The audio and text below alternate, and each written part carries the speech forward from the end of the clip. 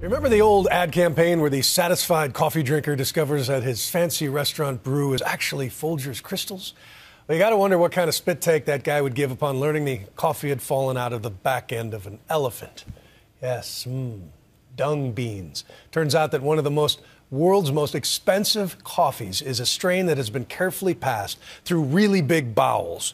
And a Canadian entrepreneur is betting a fortune that you'll want some. Off to Thailand in search of a taste. Here's ABC's Mohammed Leela.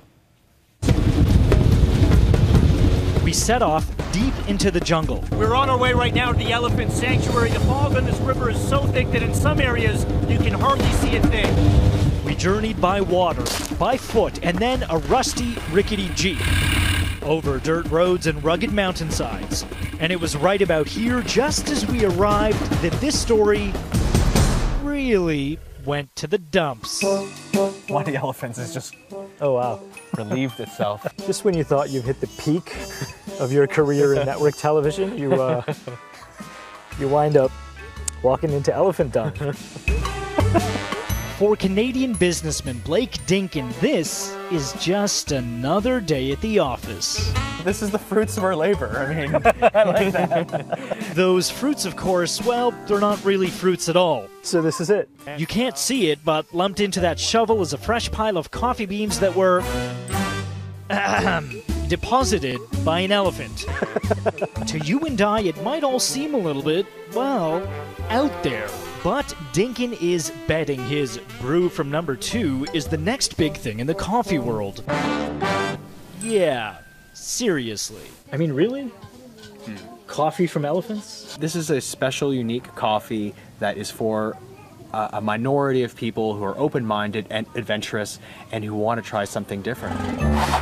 Different is what black ivory coffee is all about.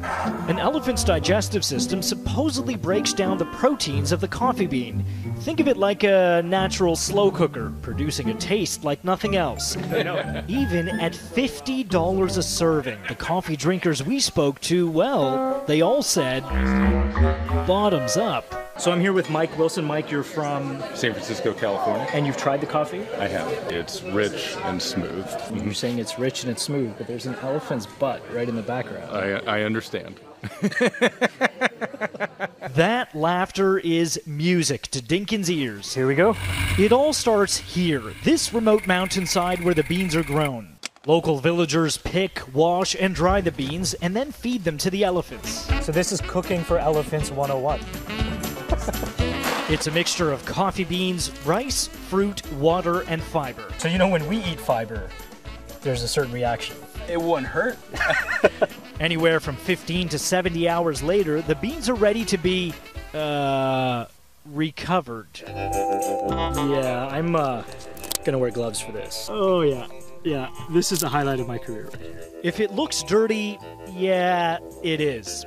The crappuccino jokes aside, Dinkin says business is booming. But what about the elephants? I mean, is it safe for animals to be eating that much coffee? There are going to be people out there that are going to say, you know what, you're just out to make a quick buck. We operate in a transparent manner.